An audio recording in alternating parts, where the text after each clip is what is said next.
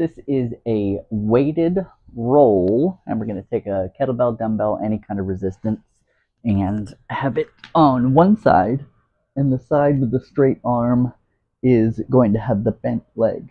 From here, the opposite leg to the one holding the weight is straight, and the idea here is I'm going to bring my leg across my body and then use the weight of it to tip up, keeping an active shoulder pushing away or against gravity.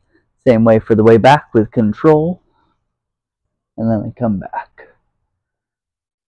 Unlike with a unloaded roll, with an unloaded roll, I'd probably just let my core go completely loose and wait until I tip. With this, we do want that core activation, so what I think about is just an ever so slight rib cage tuck, and everything comes together quite nicely. I hope you enjoyed this movement. I love it.